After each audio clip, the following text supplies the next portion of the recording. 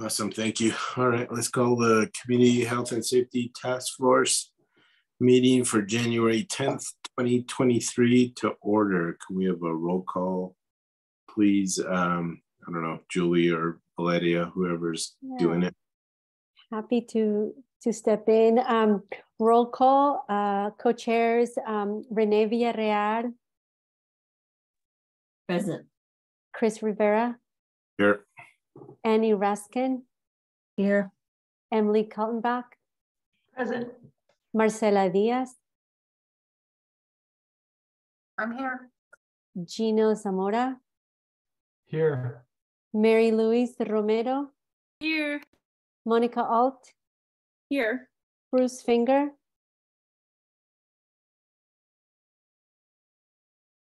You're on mute, my friend. There you are. Here.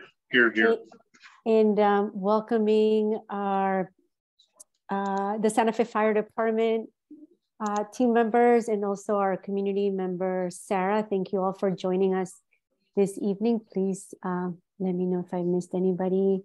We've got Mike Wagner and David Brocious and Brian Moya and Stephen Johnson. Thank you all for making the time for us this evening and being with us and sharing your expertise. So I'll pause there. Back to you, Chris, or would you like me to continue through the agenda? Thank you, Valeria. We're on to approval of the minutes from December 6th. Any changes that anybody noticed? All right, what are the wishes of the committee? So we need a motion for approval of the minutes. I move to approve. I'll second. A motion for approval in the second of the minutes. Any further discussion? All right, can we have a roll call vote, please? Valeria, I guess. Absolutely. Co-chairs, Rene Villarreal. Yes. Chris Rivera. Yes. Annie Raskin. Yes, sorry about that. No worries. Emily Kaltenbach. Yes. Marcela Diaz. Yes. Gino Zamora. Yes. Bruce Finger. Yes. Monica Alt. Yes. Mary Louise Romero. Yes. Thank you. Completed our roll call.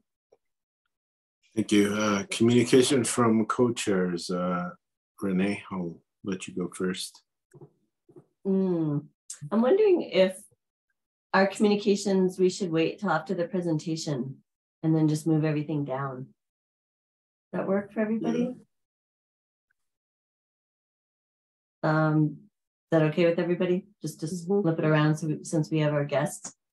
So I'll just make a motion to change our agenda so that we have the presentation first and then the communications from the chairs and also the facilitator, as well as the task force members, and any updates before we go into our breakouts. Yeah, I do want to take a second to just apologize to community members who thought the meeting was at 5 o'clock. It was noticed that way. Typically we never meet at 5 o'clock, so I don't know what happened there. We usually meet at 5:30, so you know, I apologize for any issues that or any problems that may have brought up. So, you know, we're meeting now 30 minutes later, so hope that's okay. If you need to call myself or Renee to talk about that, that's probably fine. So just wanted to mention that. All right, let's go directly to presentations, mental health, first responders. Chief Johnson, you're listed as this. I assume you're gonna take the lead on this and then probably pass it on. So it's on to you. Thank you, Chairman, Madam Chair, and members of the committee. Good evening. It's my honor to introduce this presentation given by Captain Mike Wagner and Captain David Brocious in the fire department. It is a presentation about PTSD within the fire department and first responders. They have a short clip, a short trailer that we try to start with, and I'll try to share my screen on that. If you give me just a second.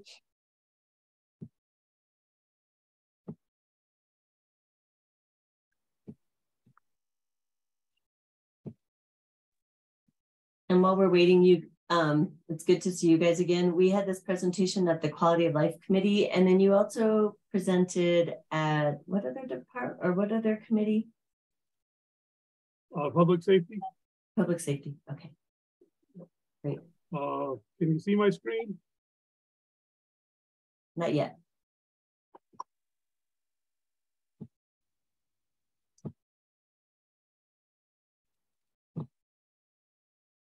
Do you have rights to the screen Do I sharing? have rights to share? Maybe the host. Julie can says help me? yes.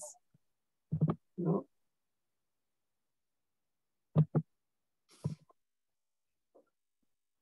If you need me to, I can pull it up. There you go. How's that? You got it. Okay. Here we go.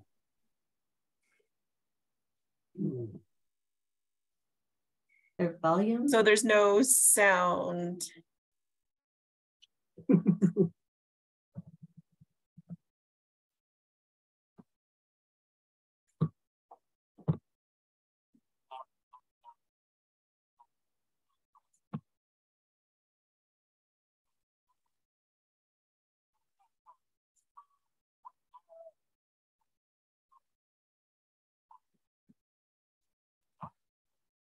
No volume, is that what I'm hearing? Not yet. There's a way to put it through Zoom, but it's separate from like what you're hearing on the video on your own side. But I can't remember. Does anyone know what you need to do to put the sound through? Hey, Steen, let me try. Let me try mine. Okay, I emailed you the link if you need that.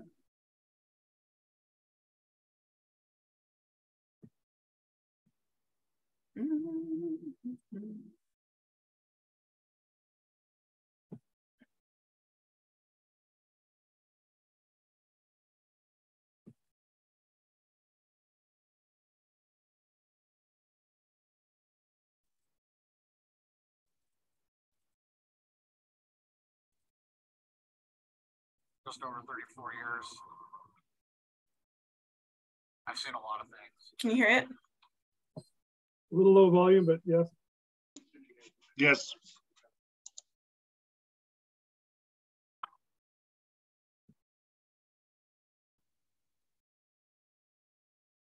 We only investigate major fires. Fatalities are high dollar loss and arson.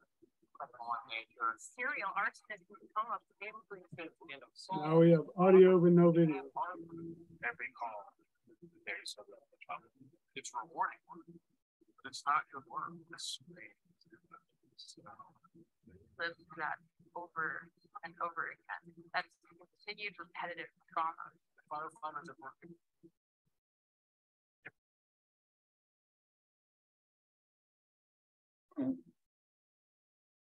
Anything I can wear a smile when I'm at work and do my job. But I also It's really hard to hear. I don't know if anyone else is having that problem. First responders meet clinical diagnosis for PTSD. That's astounding. It's coming on closed caption if you guys want to turn on the closed caption. A mom, a brother, a sister. The sheer volume of things that you see, they're going to have an effect. They're going to take a toll. I felt like there was some sort of a stigma attached to it. The fear of appearing weak. You've got a front row seat to human tragedy. Self-care is not an option in this line of work. It has to be this way. When we're outnumbered in the line of duty deaths. We really need to start opening people's eyes. What are we going to do about this?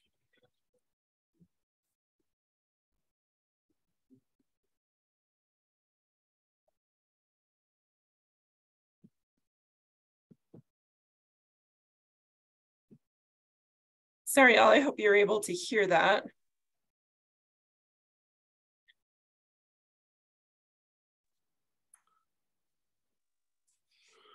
Julie, why don't we just move on to Captain Brocious and Captain Wagner? Sure, go ahead, Captain Brocious. Good evening, everyone. My name is David Brocious. I'm a captain here in Santa Fe Fire at Station 4 on B shift. So this documentary called The Call We Carry is out of Tacoma, Washington. It's actually made by a paramedic in that department. And just to give you a little background, they're a single tier system, just like we are. So that means that we run the EMS and the fire. They actually have a schedule that they have 4 shifts, where we have 3 shifts in our department. I should have mentioned that in past meetings.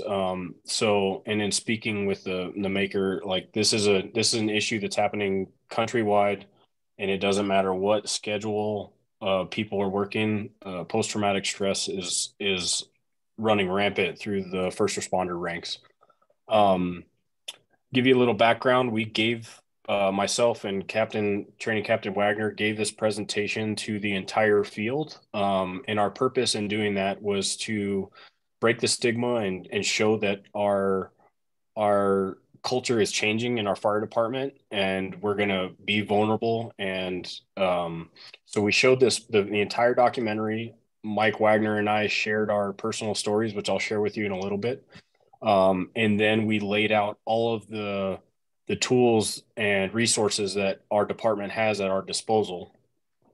And so I'll just go ahead and share your story. And if you guys haven't seen the documentary, I strongly encourage you to watch it, because there's a lot of parallels to what's going on in Tacoma that's leading to the same issues in Santa Fe. Call volume rise in violent crime, homeless population. It's just no break at all, just like today. And it's not just calls that we're going through, which when I first got in 14 years ago, we were running about 8,000 calls, and last year we ran 20,800. So that's a significant increase, and we've done it with only adding 2 apparatus in that 14 years. We've added Medic 2 and Medic 6. No new stations and no new fire engines. And then on top of that, like this morning, we work 40-hour shifts. We had to go shop and cook for our guys. We had to go drive to the airport from Station 4, which is by St. Vincent's Hospital, to do airport familiarization training. So there was a good 2 hours out of our day. We ran calls constantly throughout the day. And then we just had to go switch out units just right now. So it's not just the calls that are leading to this mental health problem. It's everything that's involved in the job. And I haven't done a good job explaining that in the past presentation, that it's not just the calls, it's having to do all the other little things on top of the calls and not getting that mental break. But to share my story with you, on February 19th or February 22nd of 2019, I was a member of the heavy rescue at the time, and we got a call for a major motor vehicle accident with entrapment at St. Francis and Hickox. There ended up being 2 fatalities on that call, a father and his son. The father's name was Dominic, and me and a guy on my crew ended up working a code on a 9-year-old boy named Jeremiah.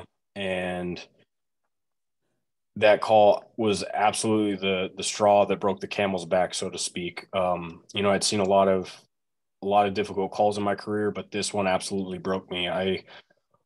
I was crying at the hospital, hearing his mother scream, why? I went home that day. It's the only time I've gone home. I went to my wife's work actually, and I broke down crying.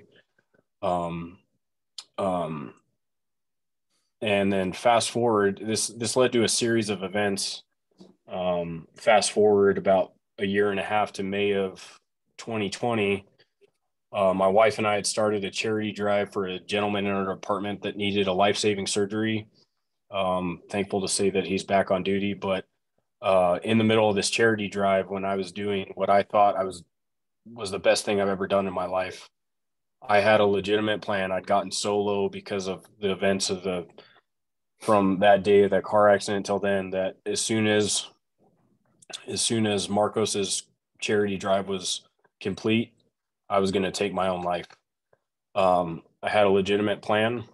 I'd gotten all my financial documents in order so that way my wife, she wouldn't have to do anything. Luckily, I made a last-ditch effort, and I'm still here. And that's kind of the point. Is I want to share my story, and Captain Wagner has his own story. But this is the kind of thing that we shared with our department, to be vulnerable and let other guys be vulnerable in the same way and get the help that they need, so that no one gets in the spot that we were in. And I'll go ahead and give the floor to Mike Wagner. Good evening, Madam Chair and members of the committee. My name is Mike Wagner. I'm a training captain with the Santa Fe Fire Department. I've got about 13 years in the department, most of them as a paramedic, and now I'm in the training department at Station 5. I'm seeing this increasing problem with PTSD in our fire department, and something needs to be done about it.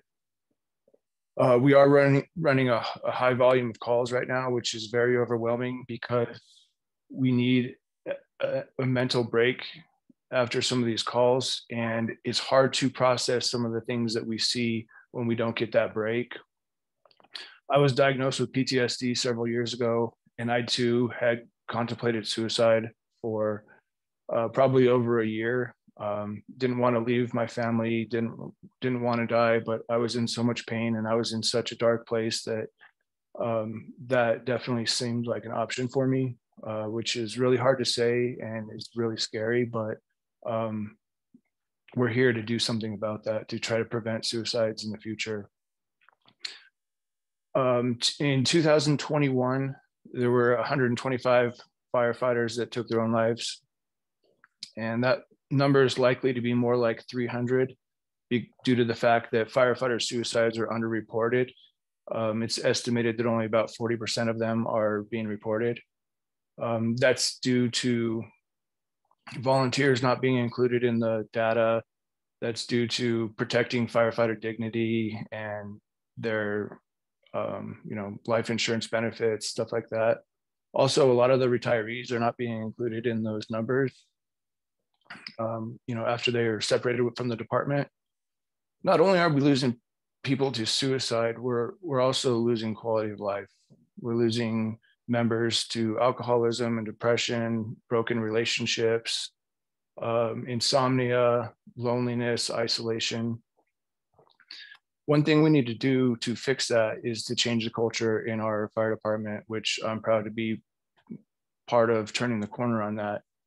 What we're learning is that vulnerability is one thing that's getting in our way. It's not talking about it. And that's definitely what got me in that down that really, really dark road, because I wasn't able to talk about it, including with my own family. PTSD makes you feel like there's something wrong with you, or that you did something to deserve the way you're feeling. And for me, I was not able to open up to my closest loved ones because I wanted to protect them from that darkness inside me. And that's part of what makes PTSD get worse, is because we bottle everything up inside and we don't talk about it. And I really hope we're getting to a place where it's okay to talk about things. And I've seen that over the last couple of years become better. It's also scary at the same time, because I'm seeing more people talk about the struggles they're going through. About 35% of firefighters will develop symptoms of PTSD, and we're also 5 times more likely to commit suicide than those of the general public. We are trying to bring awareness to our department but we can only do so much. We are giving trainings.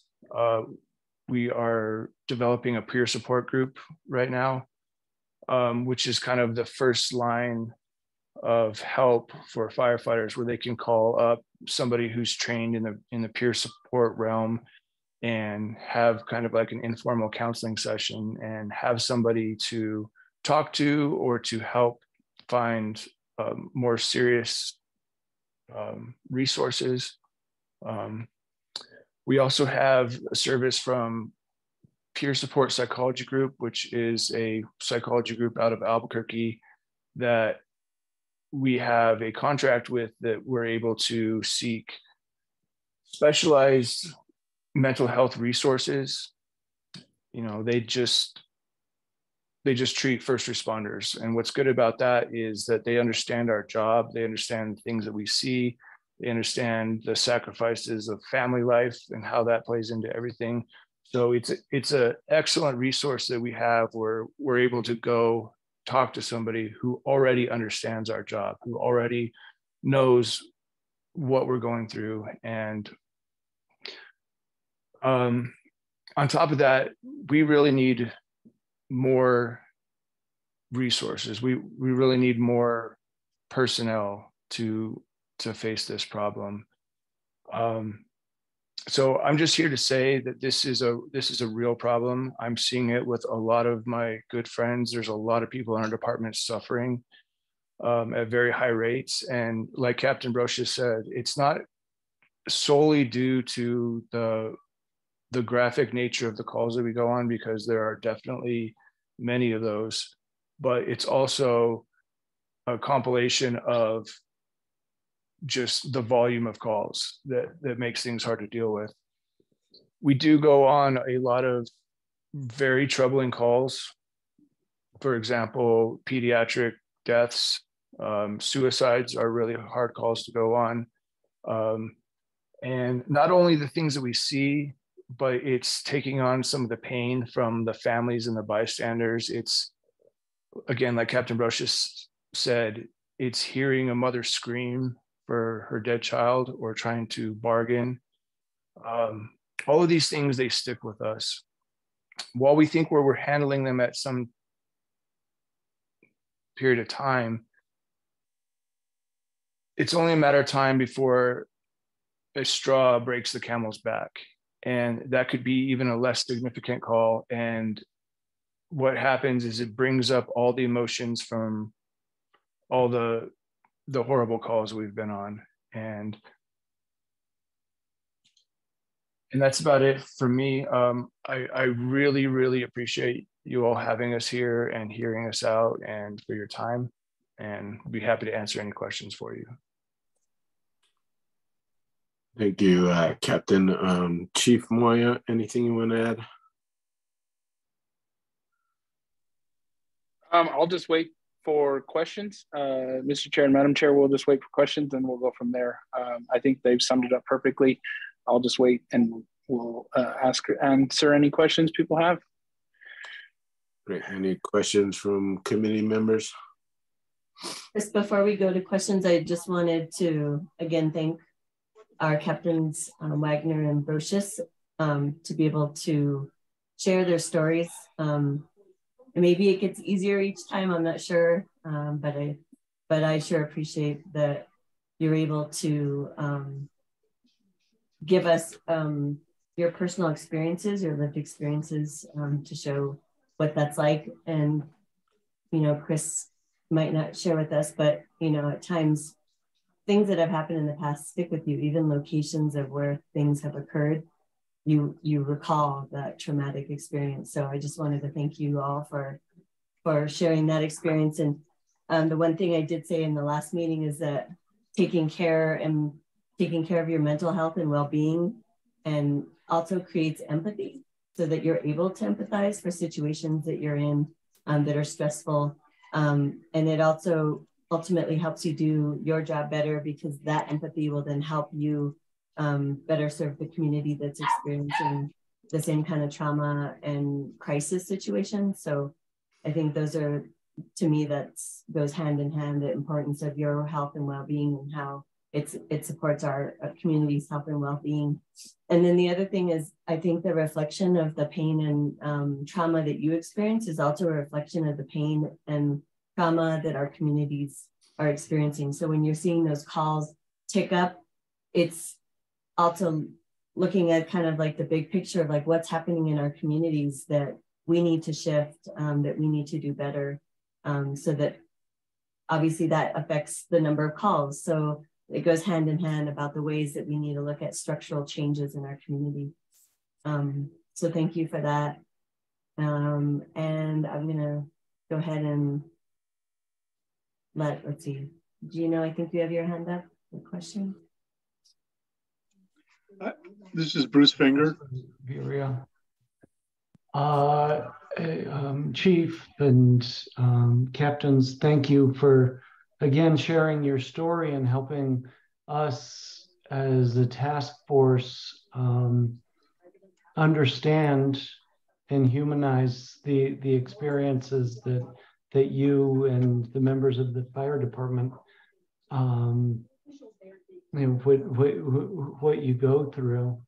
I think it's an incredible step that you're taking to vocalize and share your stories within the department. I think my question will go to what resources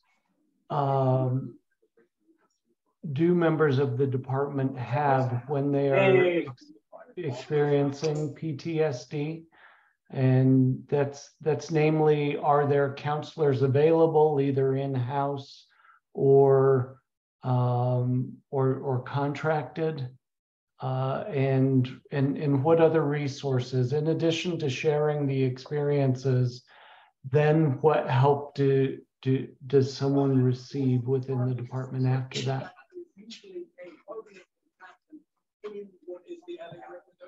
I can address that. Mr. Chair, Madam Chair, and members of the team. Yes, we have a combination of different resources available to the firefighters and EMTs in our department. Yeah, Chris is on the other meeting. Bruce, can you mute yourself, please? Thank you. We have a group within the fire department called our peer support group. These are folks that have been taking special training, gone to class, taken special training on just how to recognize people that are under enormous emotional stress, and then learning how to connect with them or visit with them and direct them to further resources if need be. We also contract with the psychology group out of Albuquerque that provides one-on-one counseling sessions for any member of our fire department. They also provide our critical incident stress debriefing services that if we have an unusually significant call or disturbing call, that team or that crew can reach out and this group, PSPG, will send a counselor up to Albuquerque within the same day. And so many times within just a few hours. And so that we can gather that group and have a debriefing, kind of a group debriefing. So those are examples of what we're offering our firefighters currently. We're always open to other suggestions. Okay. Thank you, Chief, for describing that. I would like to add a resource I was able to utilize. This is Captain Wagner. When I got to the lowest of lows, and I was looking at suicide as an option, I was able to get treatment at an inpatient treatment facility in Draper, Utah, where I spent 37 days. And I was able to learn a lot of what it takes to come out the other side of PTSD, the resiliency. And so I'm very fortunate to have been able to do that, but that would be a more high level resource that we have for our firefighters. The National Firefighters Union has a a center, they call it the Center for Excellence, and that's a firefighter specific PTSD treatment. That's also inpatient. That's about 30 to 40 days, depending on the patients there. So in some more extreme circumstances, we have that, but we really want to get our members better, because if we're not okay, we're not able to provide our services to the best of our ability to the citizens. So that's why I think this is really important. And I think that all of us working together can help find solutions to make this a better environment for not only the first responders, but the community in general. Thank you, Captain Wagner. Any other questions, comments? Mary Louise has her hand up. Mary Louise. First, I want to celebrate your bravery, each and every one of you, for stepping out of your comfort zone and your willingness to school us, to teach us, and to humble us, and to celebrate what you do every day. I want to start by saying that. My question is the city doing anything to respond to these needs? And if so, it sounds like there's some resources. What is missing? What is it that we need to know, and how we can deliver that message to those that can figure out what the needs are, right? And I want to know what that is, because when we talk about the things that are getting in the way of us being at our best, we also need to figure out what is the need. And so my question is that, if any of you or all of you can respond to that. Chief Moya, that may be one for you to start with. Madam Chair, Mr. Chair, and members of the committee, Mary Louise, I think we're starting with a cultural shift. I think that's where we are. When I came in, it was you bottle it up, you go on the next call, and you move forward. By bringing Captain Brocious and Captain Wagner up with these conversations, changing the shift, changing how we present things. We've also had different ways of when we had these major calls. We bring this PSPG in, they do debriefings. At the beginning, nobody wanted to speak. So I think it's the beginning of a change of culture within the fire department, within the police department, where it's okay to talk. It's okay to say, I need a break. I need time to, absorb this information, absorb what just happened, take the ambulance, like paramedic Wagner used to be, now he's a captain, take them out of service and let them have that time to, take that break. We're still developing. We're still trying to get it. This peer support team, we're adding more members. I think Captain Wagner's in the class this week. So he's in Albuquerque this week taking that class. I think that's true. So we had 5 members, and now we're going up to 10. So I think more of it is a cultural shift. We have the resources to pay PSPG. We're going to expand the contract. We have more people using that contract. We only need to send them their names.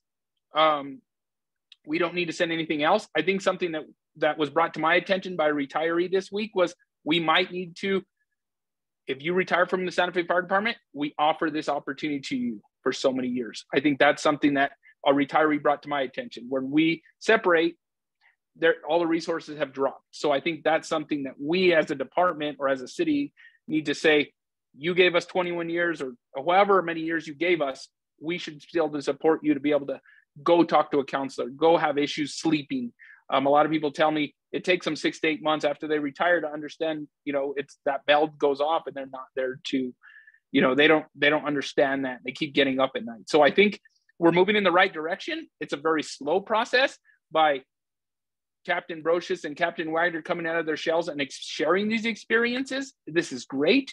They did the training for the department. They shared this video. It's a train that needs to move in a different direction, and we're starting to get there. I've had people come to my office more than them and give me their experiences and give me stuff that they don't want to share anywhere else but with me. So I think it's just letting people know that it's comfortable to say, I need help. It's not right. I think that's where we need to go. thank you for sharing that. And thank you for being a leader with integrity and your willingness to be vulnerable with your team, because that matters so much. And so thank you for that. And thanks everybody that came on this meeting today. I think that each and every one of us, when we get off of this Zoom call, this is such an opportunity for us to take a moment and send a prayer and just recognize and just celebrate that these people are doing really, really good and hard work. And so thank you guys again.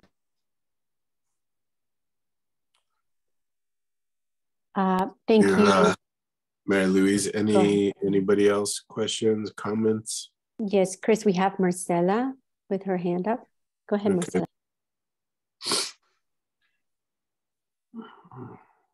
Thank you. I'd like to echo, obviously, what everyone else has said, and thanking you for coming forward and sharing this important information with us. And we are in a position to be able to make recommendations. We don't know if the council will take them in the course of this next year.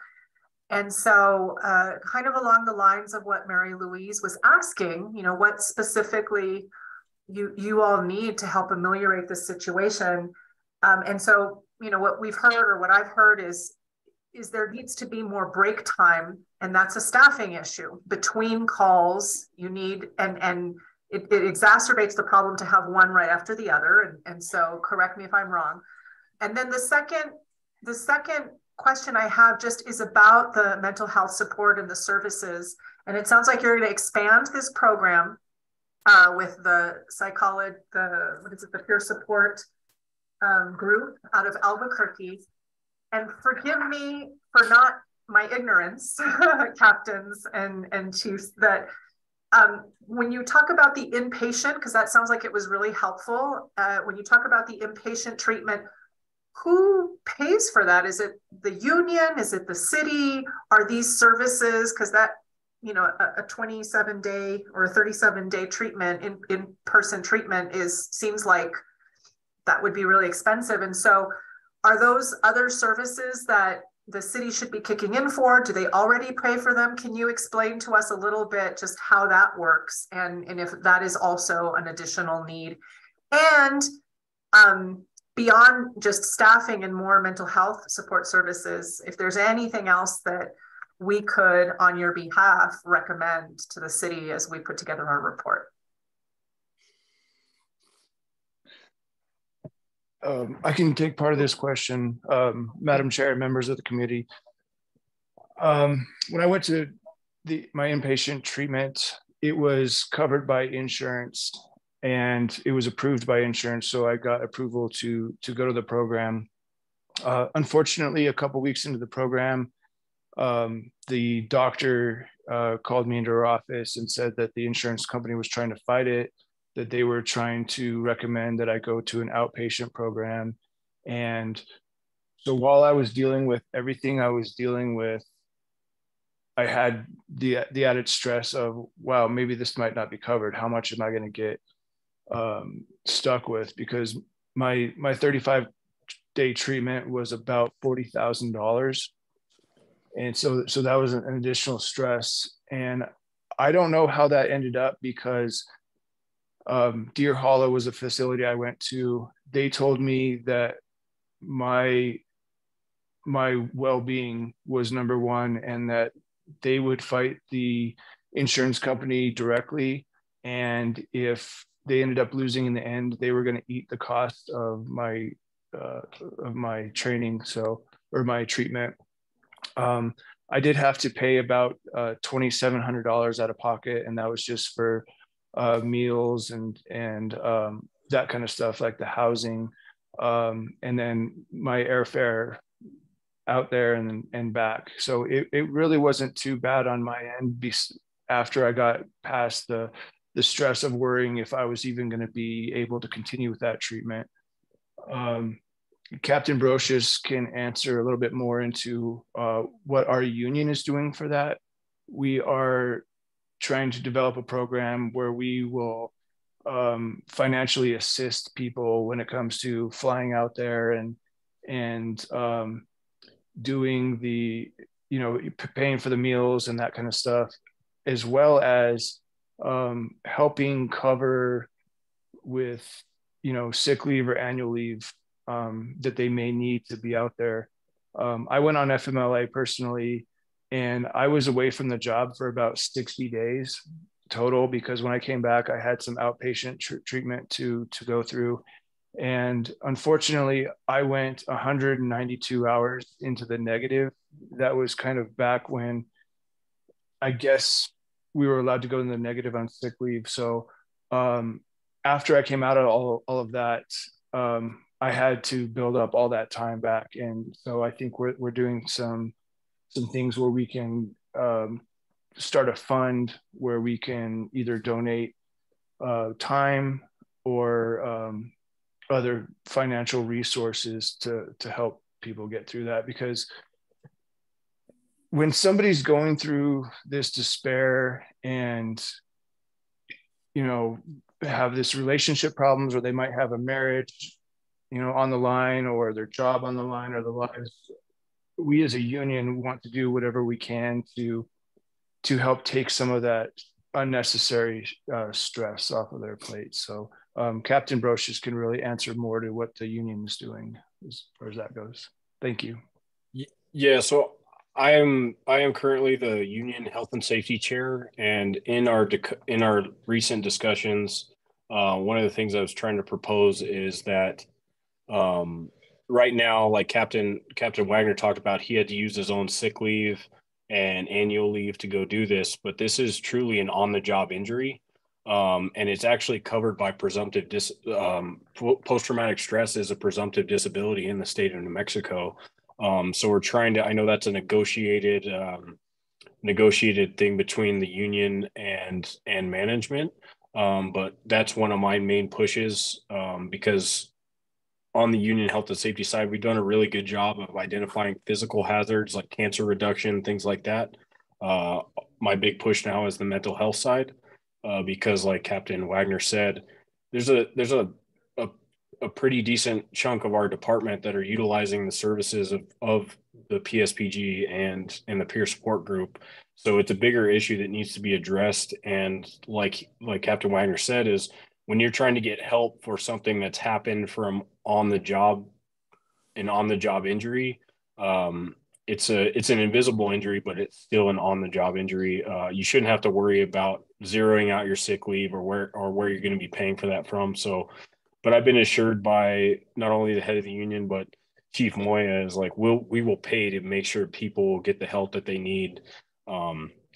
Because if we don't act in an appropriate manner and we lose someone, that's just unacceptable. And I think in anyone's eyes, that's dealing with this right now.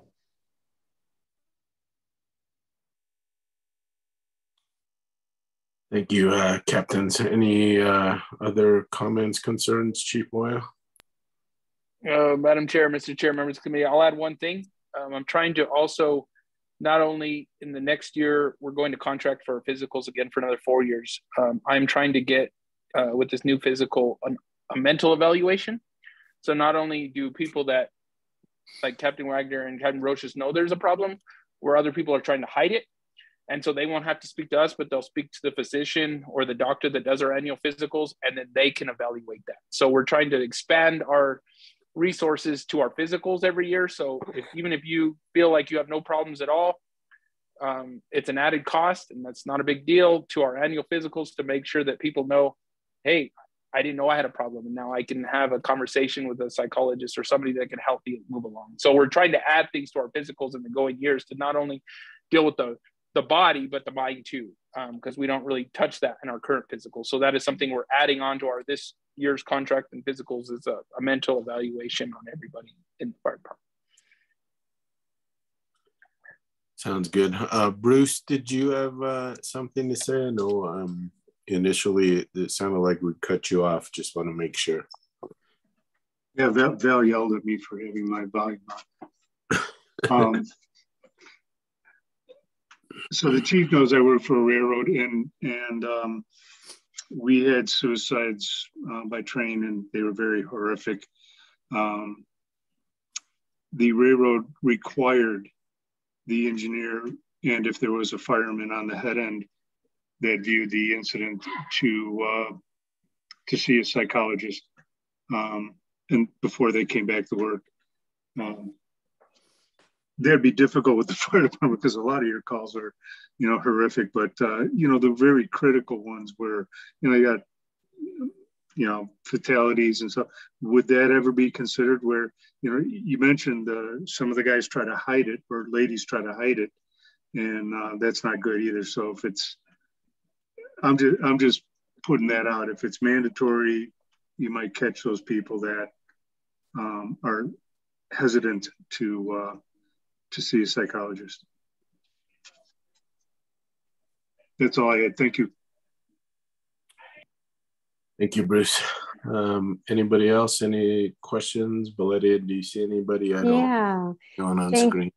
Thank you, Bruce. And we've got Annie with her hand up for a question.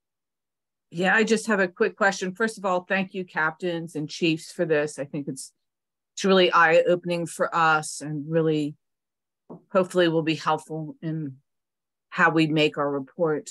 One thing I wanted to ask you all, from your perspective, how much do you think the sleep disturbances, always running on hyperarousal and not getting a good night's sleep and having sleep disturbances, contribute to the PTSD?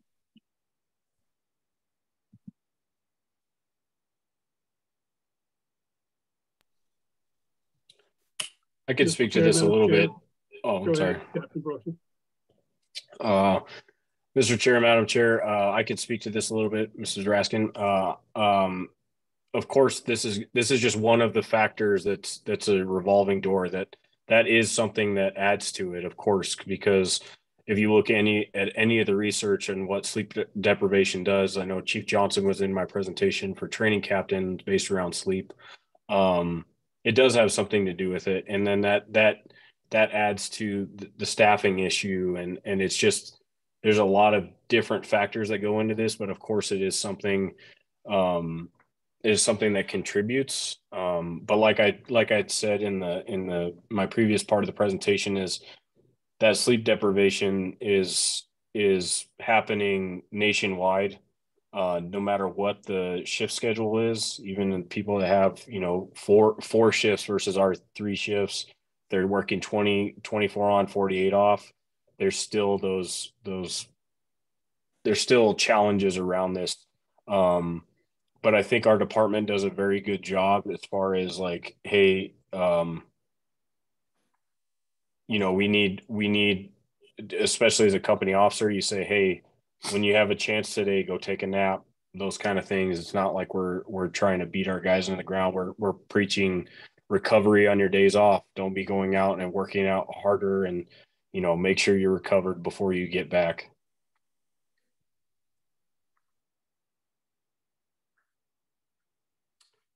Anything else? No, it looks like Annie's complete. And now we have Gino. Go ahead, Gino. I just had a brief follow-up relating to access to services. You know, once someone is PERA eligible, you also have access to retiree health care and the benefits through the Retiree Healthcare Authority. Is the package of benefits that are offered to retirees, because they do cover firefighters statewide, not just in Santa Fe, but statewide, is that package deficient? Is this something we should be addressing as a city, but also communicating to retiree healthcare that we've got higher expectations, especially as it relates to the first responder retirement programs?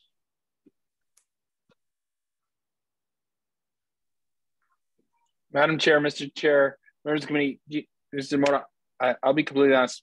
None of us are retired, so I don't think we know, but I will definitely research that. I think the only one that could probably help us with that is Councilor Rivera. I don't know if we would know anything about the retirement healthcare plan. Okay.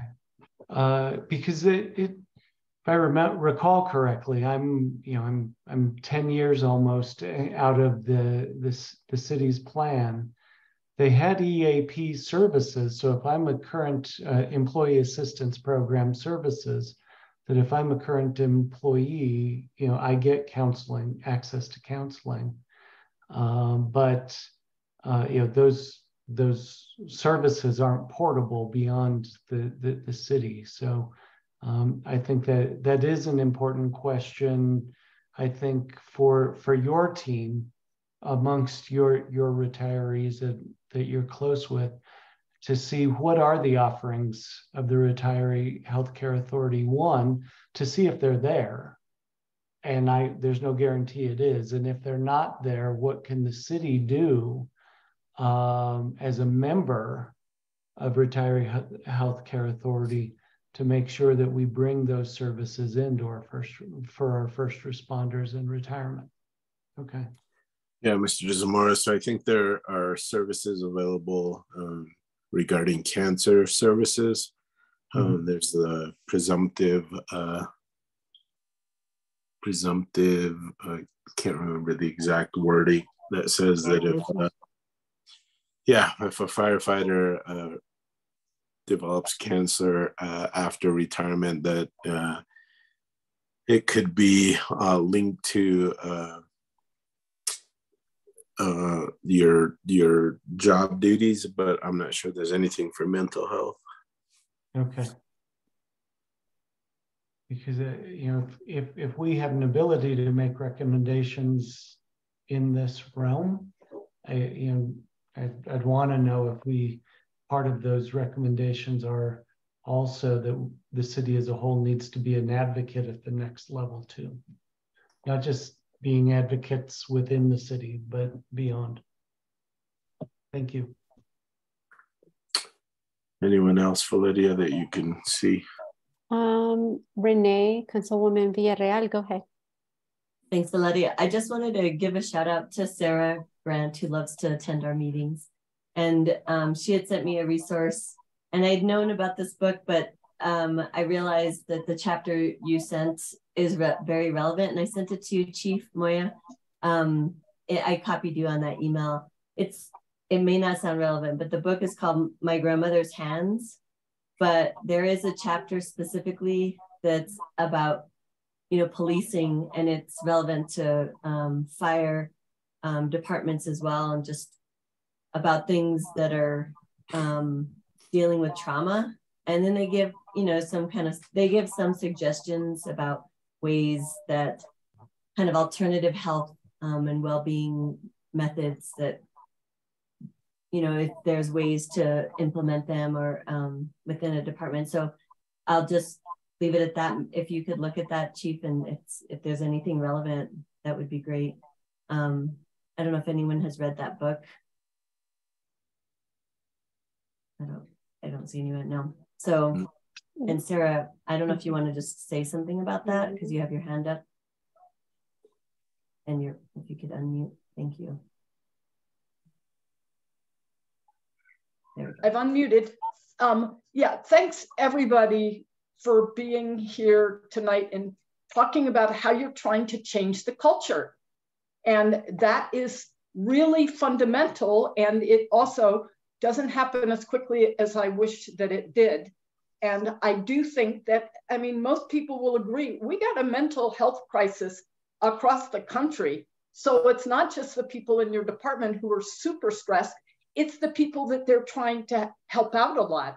And one of the things that can be really good, as both the captains probably have already learned, is the more you learn how to deal with your own trauma, the more helpful you can be with dealing with other people's trauma. But I would just think that if you're part of a department and somebody kills themselves because they're so traumatized, that would be super traumatic. And so whatever it's going to take to keep people who are on that edge, off that edge, I would say is worth every penny. And I don't know how we fund that, but it seems pretty critical. Thank you very much for listening. Thank you, Sarah. Anybody else? Valetti, everybody. Yeah, happy to be your eyes. No, it seems like folks are feeling complete. All right.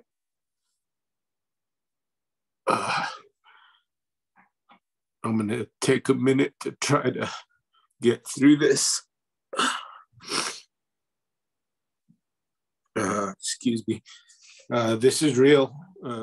Thanks to Captain Brocious and Captain Wagner, I've been able to start looking for help myself. It's rough.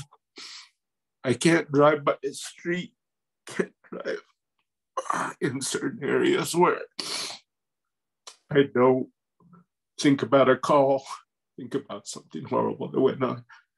And you think about military guys, they probably see things, you know, a couple times during a deployment. We see those things on a monthly basis, and it's hard.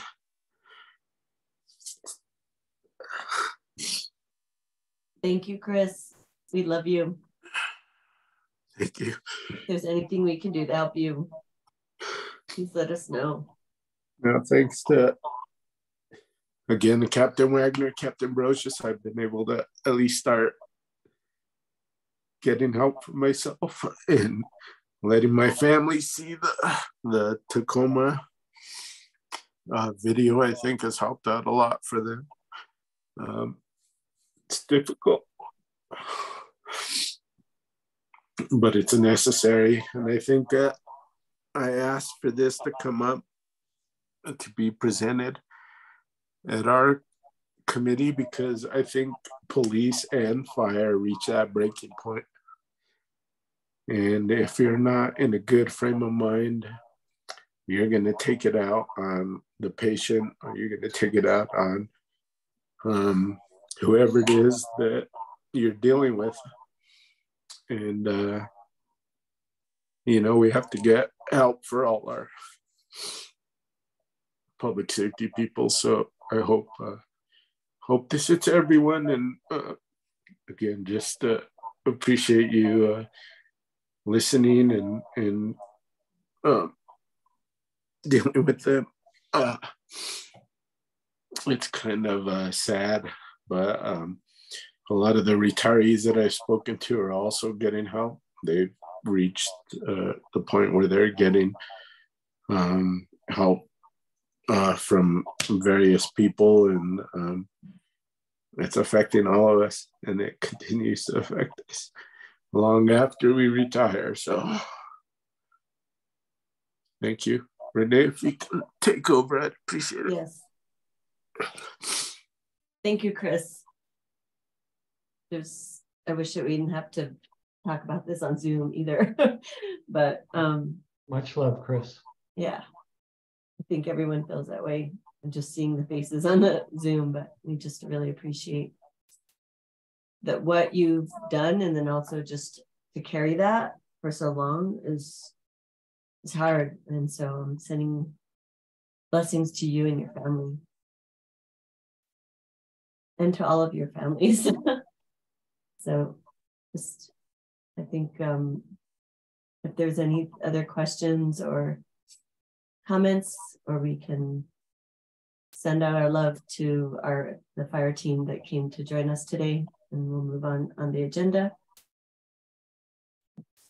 Commission, let's see, Captain Wagner has your hand up. Madam Chair, Mr. Chair, members of the committee, I just wanted to add that I think one thing that has contributed to the culture as it was before is that, at least personally, a lot of people that I know have always kind of reserved the term PTSD for combat veterans. And I think that just kind of lately it's coming to the surface how much police and fire and other first responders are actually suffering from this as well. And I think that thinking is one reason that we got to this point. It was I never wanted to hear that I had PTSD when I was diagnosed, because I reserved that for our heroes overseas fighting in wars and seeing awful things. But after all that I've learned and all that I've been through, I was able to realize that combat veterans will go overseas, and, some of them will see their buddies blown up, or, awful things like that. But we are seeing awful things on a daily basis, and we're not always ready for it. You never know when that call is going to come. You could be eating dinner or training, and a call comes out and you got to go, and you might be picking up body parts off of the street, or you might be telling a mother that her son is not coming back, or there's a lot of things. And so I that's one more thing I'd like others to understand, is that trauma is everywhere, and like some of you have said, it's everywhere in the community. We are seeing it at a higher level, and I think that the other night, Councilmember Villarreal, you mentioned empathy and how that plays into it. I think that the fire department attracts empathetic people. I think that empathetic people want to help and want to do something. I think that they are also in a more vulnerable place to absorb that pain and absorb that trauma. It was always hard for me to be in somebody's worst nightmare and be involved in that and not take it with me. And so that's just one more point that I would like you guys to understand. And Chief Rivera, we have your back. I'm really sorry to see what you're going through. And if there's anything we can do for you, we got your back. Love you, Chief.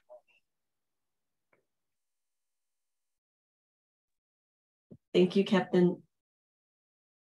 I think Steen, Deputy Chief Johnson, did you want to add? Madam Chair, Mr. Chair, members of the committee, just wanted to really extend my thank you, my gratitude for all of your attentiveness this evening and listening and your empathy. It means a lot to myself and to our department as a whole. We've got a lot of good folks in the department that work hard and do their best and are viewed as heroes, but everybody needs help. Everybody needs to help each other along the way. So thank you for your time. Thank you, Deputy Chief. I think Mary Louise, is your hand up? Yes. I just want to recognize, I know that I said I see you, and you are, each and every one of you are so important to us, and thank you for your work. But I also want to say this out loud, is that when you have trauma, it's sometimes passed on to your family, and oftentimes it is. And so I want you to know that we see you and we also recognize that. And so take a moment to just let your family know that there were people on this Zoom call tonight that saw you and that celebrated and appreciated each and every one of you, and that we're going to send some extra love out there for them as well. And just to know that we appreciate your hard work and your dedication to our community in such a huge way.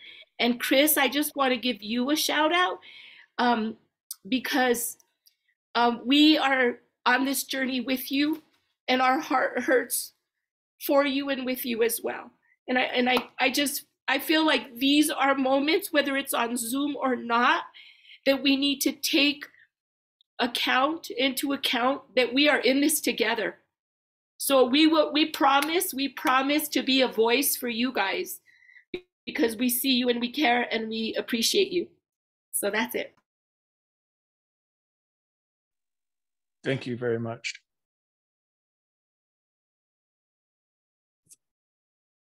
I'm just holding out to see if there's any other questions or comments before we let the fire team go to their families or go back to work. I don't know if anyone's at work right now, but Captain Brocious. Yeah, I just kind of wanted to add on to that, you know, because Chief Rivera, it's hard to hear one of our own that's like that. Like, he was the chief when I came in. It still holds a special place in my heart. But it's good to see him admit and say, like, hey, I needed help, because there was a captain when I first came in. I witnessed him retire, and he was a vibrant individual, and over the next 10 years I saw him drink himself to death and ran the code when he died. And those are the kinds of things that can happen when you suffer in silence, and I don't ever want anyone to do that anymore.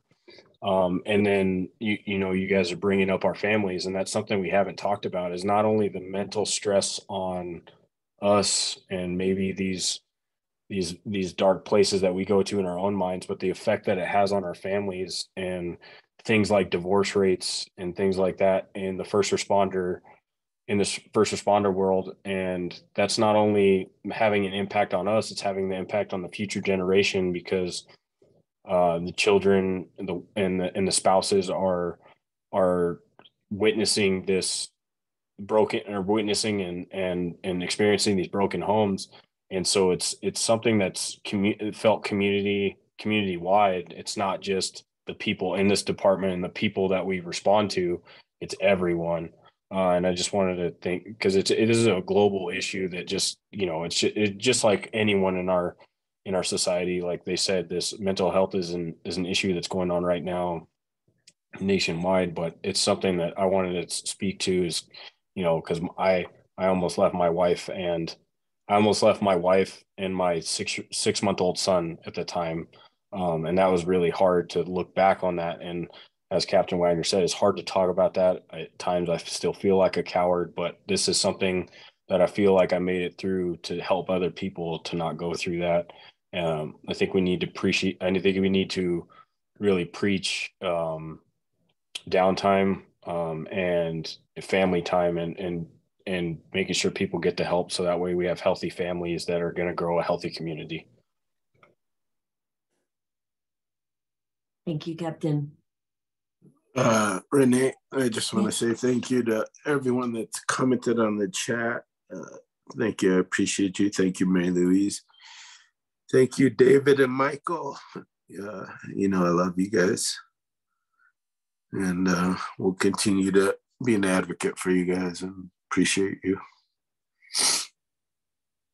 Thank you, Chris. Thank you, guys. Hope you have a good evening. If there's no other questions, we will continue on our agenda, if everyone's okay, moving on to something else after, you know, kind of a heavy topic. So blessings to all of you. Thank you again for your time. Good night. Good night. Gino, is that your hand up? Or is that a wave? Anyone need a break? Thank you. I'm like, does anyone need a bio break? Or anything or do you want to move on? Feeling okay? I'm actually recovering from COVID, so I probably will not be staying on much longer, but we would want to continue on a couple of our other, let me go to our agenda, just so we can cover some things tonight. And Renee, I just want to add one thing. When we talk about something this hard, and it brings up PTSD for various individuals, I mean, Chris, obviously, with all the years you've dedicated, this has hit you hard and all at once. And I think thinking about how, when we leave this call, do we have someone to talk to? How are we going to decompress? Because it is a especially vulnerable time. And maybe we can turn off the recording, kind of decompress with each other a little bit. But I think just being kind of conscientious how we end this, and knowing that we're all likely impacted. We don't know how each of us the depth of that impact. Thanks for your expertise, Annie, since you do this work regularly. So we can definitely do that after. Do people want to continue on our agenda? And then we'll stop the recording, and then people can decide if they want to go into the breakouts. Yeah. So I think, Chris, did you want to say something? Your box lit up. I think, Valeria, do you have the agenda in front of you? Sorry. Yes. Yes, I do. And we have the updates from the co-chairs, staff, facilitator, and the task force and working groups. Thank you. I think the one thing, just as you all probably like didn't want to deal with, it was so hard. Me and Valeria and Chris and Julie just like getting this stuff done during the holidays. But we're gonna have our fourth quarter update for the council tomorrow night. And if you looked at the documents, I don't know if everyone was able to look at them. I think what it does, it's very brief. The presentation, and that's good because we have another packed agenda for tomorrow night. But I think essentially it's just, covering some of the things, the learning sessions, and also some of the things moving forward with the community engagement and outreach and what's happening, so we can update folks on that. So I guess the other document that complements is the actual report. So if people want to dive into the details of findings from that, that's fine. It was pretty detailed. I don't know if you all looked at that, but it had a lot of points that were taken from our presentations and learning sessions. So is there anything else that Val or Julie you wanted to share, or Chris, about the presentation tomorrow? I guess the other question is wanting to know if any of you are planning on being there, either in person or on Zoom. I'll be on Zoom, but just so we can look out for you and recognize you if you're coming. Yeah, I think Mary Louise and Bruce confirmed. Sorry, go ahead, Gino. No, I was just clowning around. I'm not going to be there in person. I learned my lesson from last time. Oh yeah, that was hard. It shouldn't go that way, I'm hoping, but we do have other presentations, not just ours. I think we're third on the agenda. So allegedly third presentation, I should say. So let's hope that things go well. We have a lot in the evening session, so it would behoove us to be brief at the afternoon session for the council, because we have a lot to cover in the evening. Was there anything else did anyone have any questions about the presentation or the documents? No. Can we leave after the CHS suggestion? Go ahead, Bruce, first, and then Marcela. I apologize. For some reason, I can't raise my hand either. And you can't see me raising my hand because I can't get my camera to work. So I apologize for busting in. The meeting, once the CHS presentation's over, would we need to stay at all for any follow-up or anything? Okay, that's all. Well, I'm sure there'll be questions. Right after that. What to expect. Never know what to expect. But yeah, we can send you the Zoom link for the meeting if you all, but let us know, because I think you said Mary Louise and Bruce are going to be on Zoom. Did you all say that? Okay. So if there's anyone else, we can send that to you. May I ask what day is that on again? That's tomorrow night. Tomorrow night. The meeting starts at 5, but we have other items. The presentations are at the beginning. So. Okay, I'll log on from where I teach, but once my class has to start, I'll have to get off. No problem. Yeah, so it starts at 6, so I'll be on for almost an hour. Okay. Okay, so thank you. Thanks. Anything else on the presentation? I think that's it. Anything else you want to share, Chris?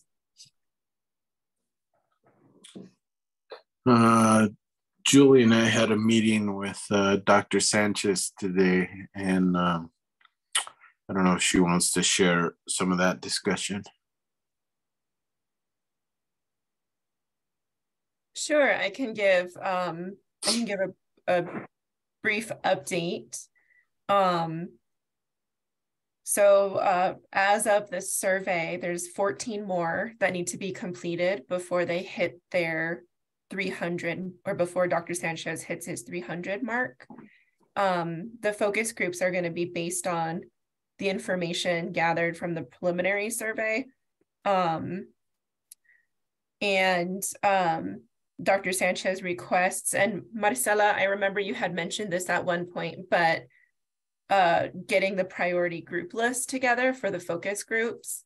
So I don't know if there's already a shared list that's been going on, but he's, Counselor Rivera and myself, kind of talked with him about, because right now the focus groups, I think there's only supposed to be 6 focus groups and then 20 individual interviews.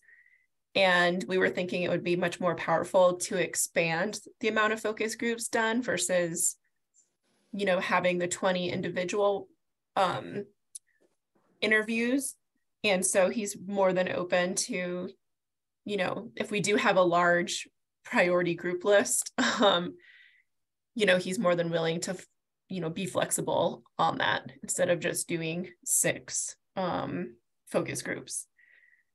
The other request that he made was I'll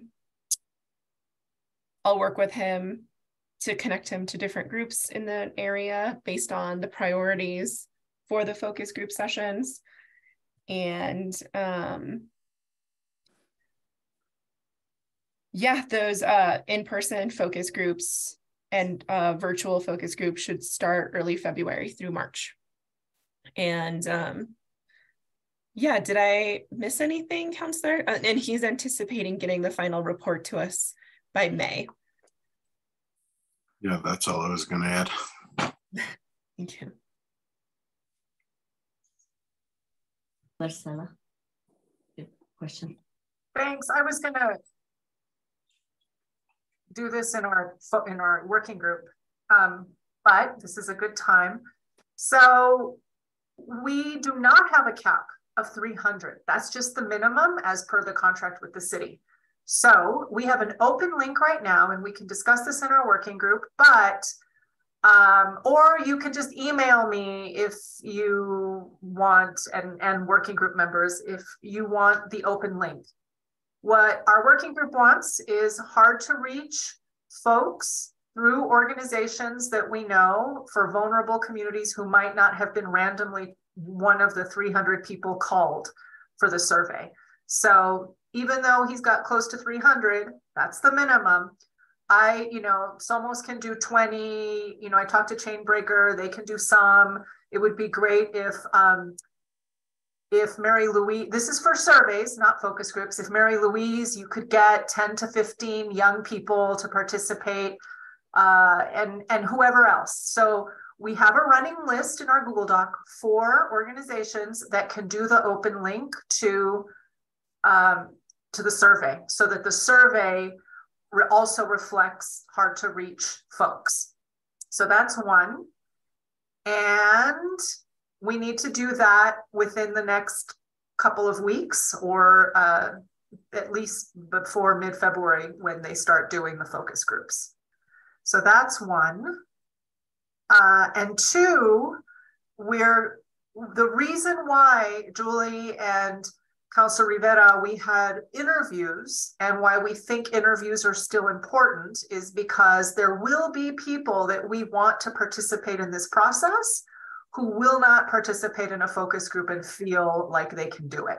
And so we're following a model that was established by the MDS task force, the Municipal Drug Strategy Task Force, of coupling focus groups with individual interviews with people who may be currently incarcerated, formerly incarcerated, people who, you know, who just still don't feel comfortable within a focus group setting sharing. So we do want to keep those the interviews in addition to the focus groups. He can keep until, you know, like maybe the 3rd week of January, the live link open. So we just need to identify which organizations for the survey.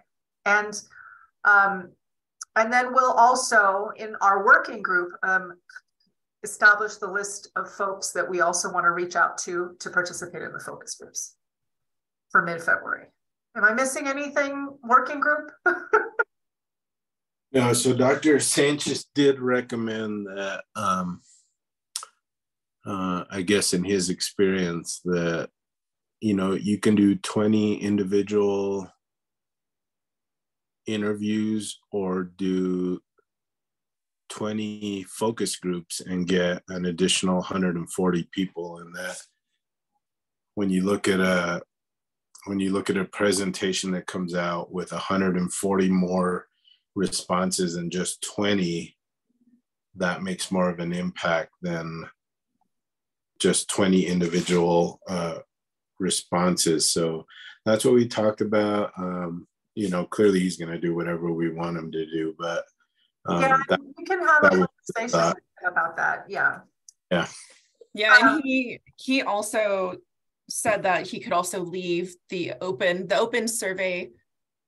You know, per their contract, they want to catch 20 or 200 respondents, but he can actually leave it open until the end of their contract. He has no problem with doing that and capturing more individuals. So in the survey, right? In the survey, that's right.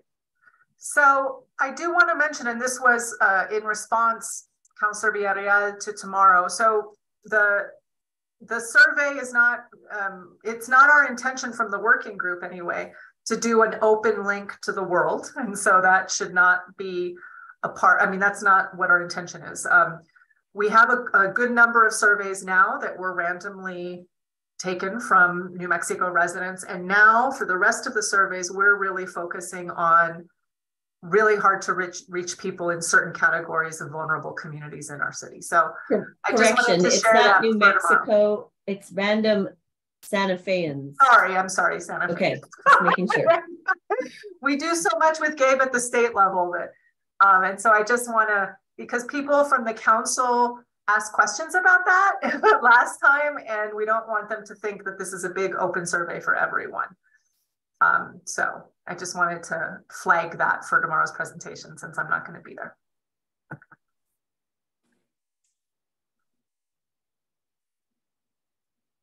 And we will have to identify those 20 interviews or so for those really hard to reach individuals who will not participate in a focus group, who would not volunteer to focus, but who we think's deeper in lived experiences are valuable to our findings and report. Thanks, Marcela. Emily, did you want to add to that?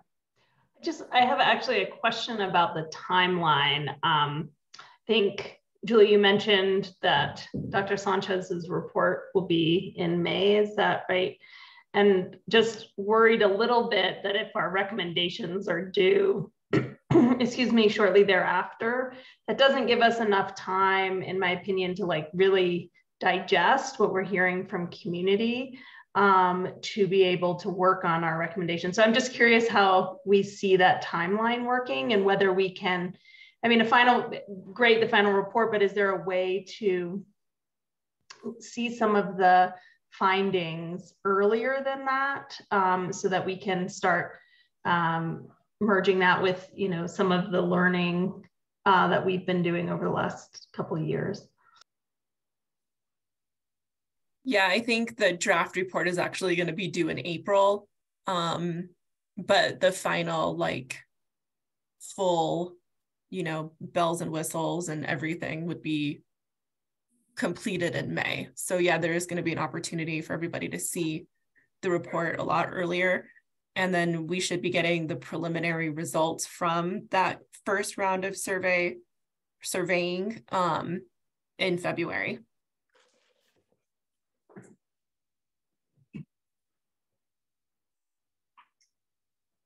Marcela? Gabe is also, Emily, willing to come to this task force meeting and do the first report, which and explain to us what the survey found, right? And so he could probably even do that in late January. He could probably do it our next meeting based on, he's so flexible about it. But for me, the most important thing would be to make sure that we get our open link to the organizations that we want, to get in, so that he can incorporate that, as opposed to waiting until the end. It's great that he can keep the link open until the end, but it won't make his preliminary report, and based on the focus on the surveys. And that I think we could use, one, to help him decide what to delve into in the focus groups, but also to keep us sort of on the straight and narrow with community engagement.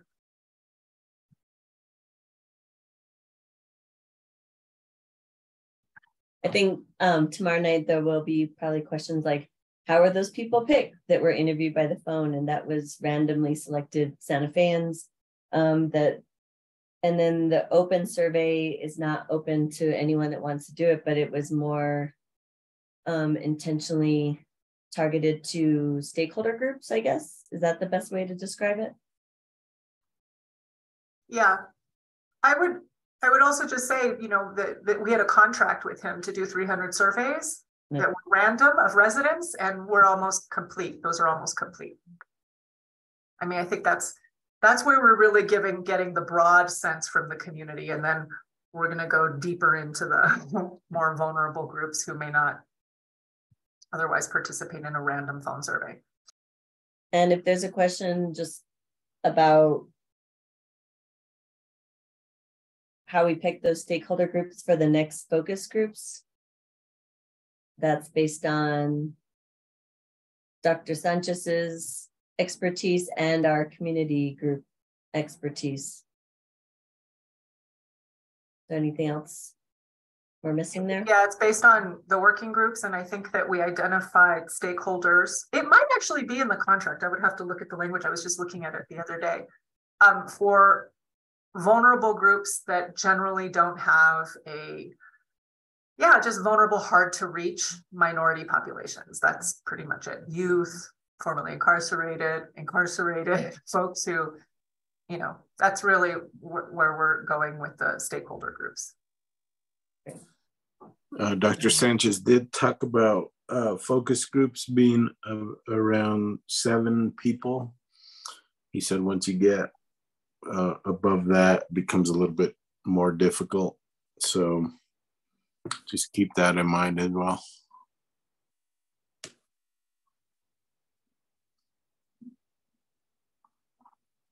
Thanks, Chris. Do you have more to add, Marcela? I'm sorry. We were gonna talk about this in our working group meeting, but it makes sense to do it here since we're talking about this. I am concerned that there isn't going to be enough time for him to complete the third piece of this, which were the video journals that he was going to do with young people. And it's in part because of a prolonged IRB process. I think he can move forward with it, but probably not by April 1st. So I think he's looking for other youth convenings to try to capture that voice.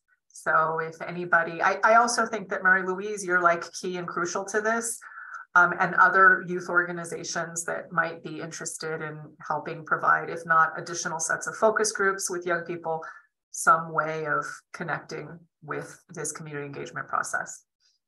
I'm nervous we're not going to get youth voice in this. So we really have to think that through. So Marcela, my colleague here, is taking over doing a youth summit for the city in partnership with United Way. And that's going to be happening here in early spring, February, March, 2 months. And so we're going to coordinate with that group to see if he can pull some of the students to do the photo journaling piece. So we're working on that in coordination with him. Can I just say something about that? I really believe that it's really important not just to pull in students, but students that have experienced the juvenile justice system, teen court programs, because oftentimes in these youth summits, the people that are invited are kids that are doing really well. That's actually, sorry, Mary Louise, that is not the case. Okay. I just have, you know, I'm sorry, I just have to put a plug in there because I did the 2015 and 2017 one, and we were incredibly intentional about inviting youth who are in alternative programs, youth who are not currently in school, youth who are in GED programs, and they were very well represented. And also bringing in youth who are, you know, from the School for the Deaf. We had youth from the Santa Fe Indian School represented. So, oh, good. Okay. You know, okay. I don't want to, yeah, it was. I appreciate that. But I think Marcella and I have experienced working with some of the kids that usually don't have a voice. So I love that you said that. And I'm sorry if it felt judgy, because that's not where I'm coming from. And I would love to help if you need. I know that YouthWorks sends a bunch of kids, which is great. But there's other. I think that Teen Court would be a good tap in, as well as you know that you work with Andrea, so that would be also a good source of. Two things can happen: is the kids that are in the system can get community service, and at the same time be an advocate for what we're trying to get.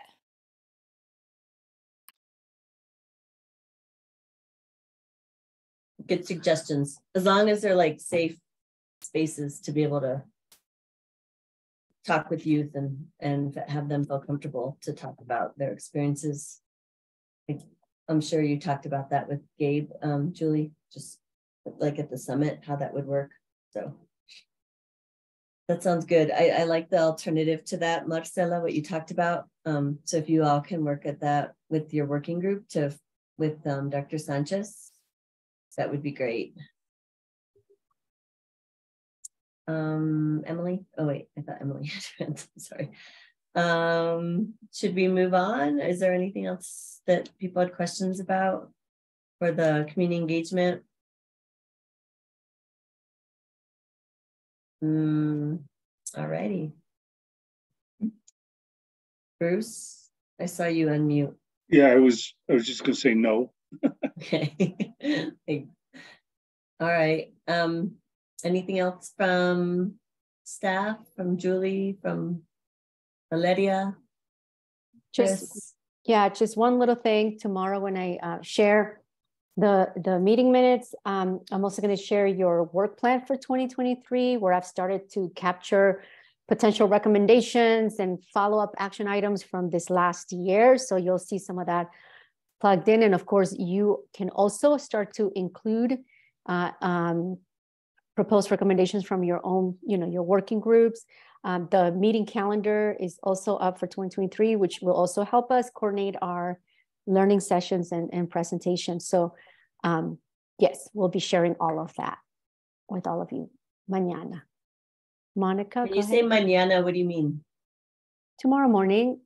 I usually send a follow-up with the meeting minutes and action items. I thought you meant at the council meeting. I was tomorrow. Like, really? No, not mañana as in tomorrow. And Valeria, are you okay with doing the presentation tomorrow? I'm happy to do whatever you all need me to do. Okay, then we'll do it the same format and then see if it goes differently tomorrow. Like you and Chris will do the opening and then I'll go into the slide deck. Awesome. Sounds good. Yeah. Monica, do you have a question? Comment? Yeah, I just had a couple things I wanted to share just at the end. And one, I just want to reiterate the importance of having the individual interviews. I spoke to our advisory board, who are all people that work in the system, but were also involved in the criminal legal system when they were younger. And they all said, specifically because it would be a focus group of just of people that live and work here, that a focus group of 7, there could be people there that you grew up with. You may not feel comfortable sharing some of your experiences in front of them. Now, if this was a statewide survey, it would be much different.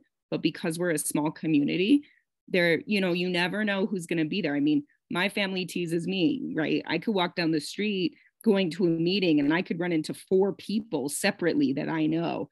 And for those of us that are born and raised, that's something that can come up. So it's difficult to then talk openly sometimes about your experiences with law enforcement in the system or with the fire department around people that maybe you don't feel comfortable with. So I just want to reiterate that there's an importance for both the having the, you know, the 7-person group, but also having an opportunity for individual sessions. That's the first thing.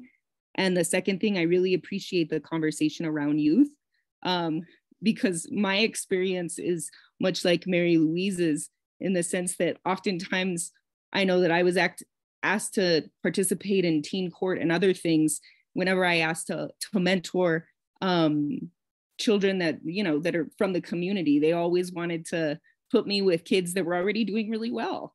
You know, it wasn't with the children that were actually struggling. So, you know, but I love that there's other people like what you shared, Julie, that, you know, being intentional, inviting the kids that actually are struggling. So I just want to honor what you both brought to the table and say that I've had the same experience. And I hope that we can be extremely intentional when we start to identify youth that have been involved in the system, because that's really hard and it's really scary, especially because there might be other stuff going on with that, with parents and CYFD involvement and other things, right? It's actually even more sensitive, that particular group, for all of the legal implications of them participating in a group. So I just wanted to share that. Good points. Thank you. Anything else people want to share? Updates? It seems like we're getting at time, so I don't know if people are wanting to get into working groups. I think we covered a lot just now, and I think with our working group, we'll just have to figure out, kind of synthesize some of the things that we've been talking about. I think and that's what Valeria was talking about. When we work on the document, we give just the summary, but there's some things that we've talked about as potential, like recommendations that she's moving to another document, that she's just as a placeholder. So I think we'll just have to figure that out with our working group the next time if we want to meet, and just figure out how, if there's any further questions we have for staff, or if we're ready to come up with some of the things that we've been working on based on our research and listening and learning sessions. So anything else? I just wanted to ask Julie to share with Dr. Sanchez the importance of individual interviews as discussed here in the task force. So I know we had a little bit different conversation. So if you can let them know the importance of that and what the committee thought, I think that's important. Yeah, that's good. All right. We're good to just come off the recording then, just to make sure that we're